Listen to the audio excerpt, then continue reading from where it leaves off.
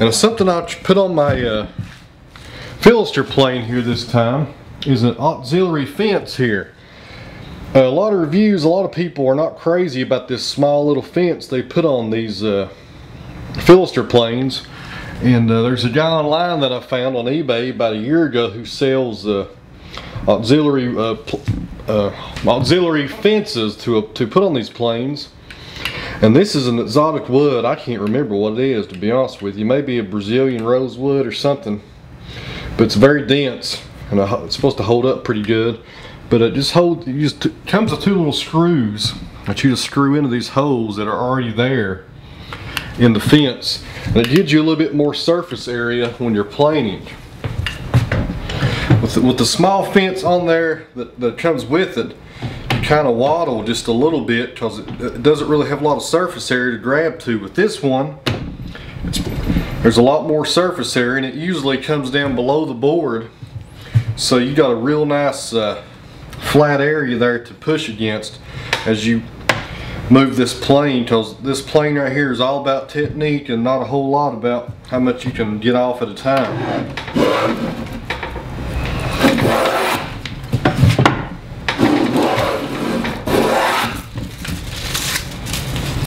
First half of this video was footage I shot yesterday, and I didn't think it was interesting enough just for one full video.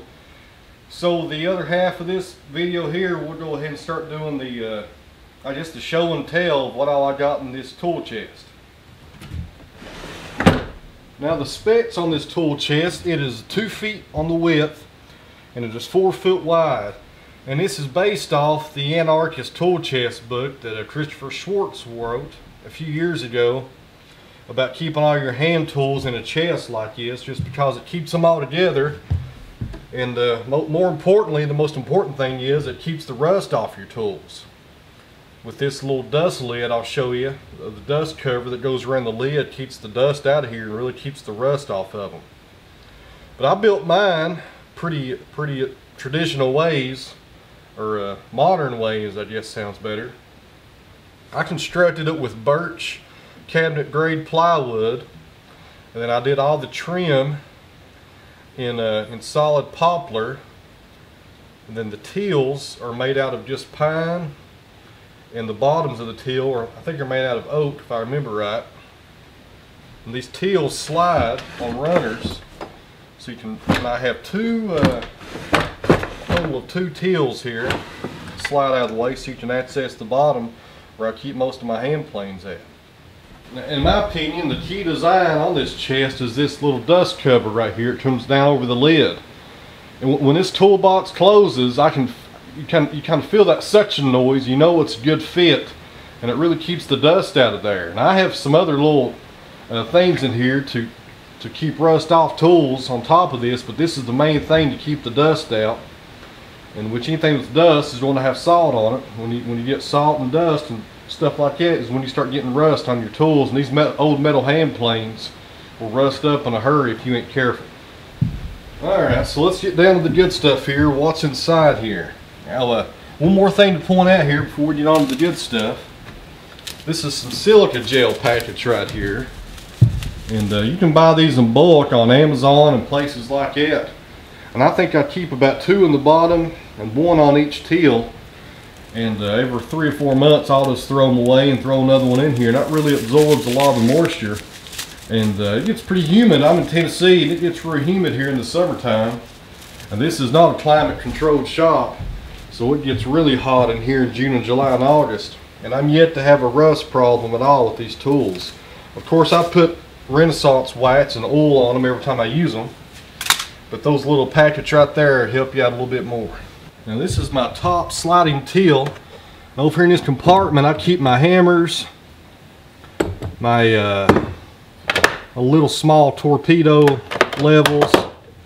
This is a pretty neat old Stanley marking gauge here that kind of goes out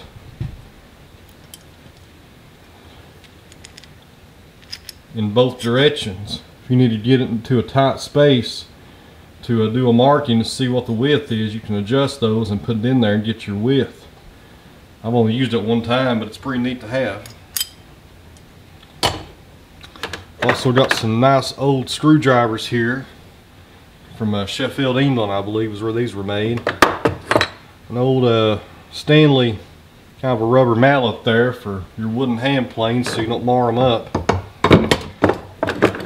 Wood is good mallet here. This is made out of polyurethane. These are pretty famous on YouTube. A lot of people are using these things. A lot of people with woodworking channels, you'll see them grab one of these. And they're inexpensive. You can get them on Amazon pretty cheap.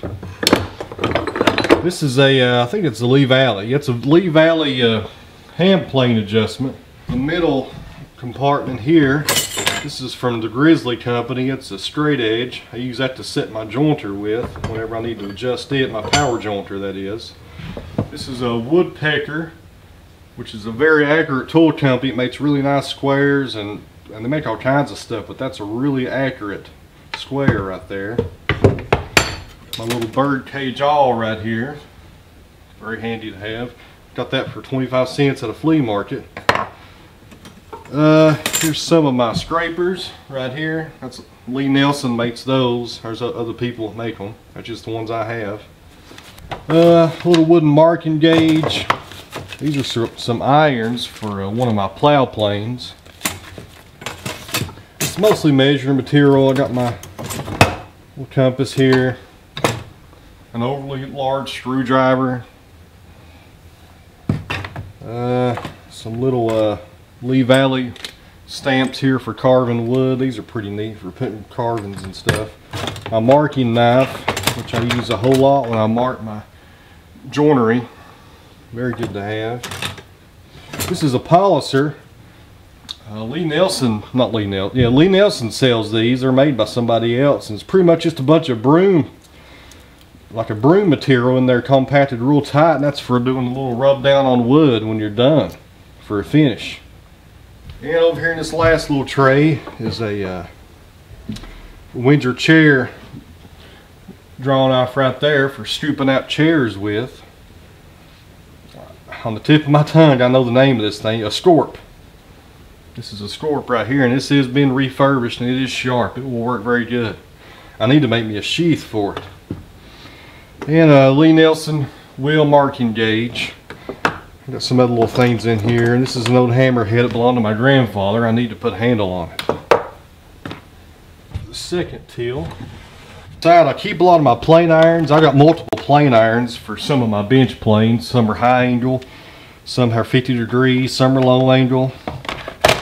Some mortising chisels. This is an older mortise chisel. Also have a 1/4 inch, it's a socket mortise chisel that came off. This is Lee Nelson. This is a socket mortising chisel. I believe it's a 1/4 inch. And right here in this older case, I can get it open here. That's an auger set right there. This whole thing here is full of ready to use sharp auger bits. And it's a pretty neat system here how they're in there.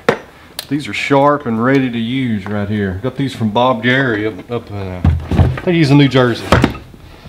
He refurbishes tools. If you're looking for these old tools and you don't want to have something that hangs on the wall, you want something sharp that's ready to use, well, Bob Gary's the guy to contact. He gets these tools and makes them like new. Here's no joiner's mallet.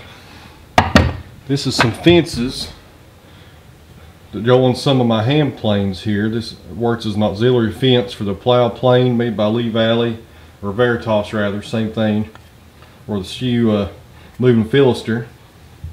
Got some, what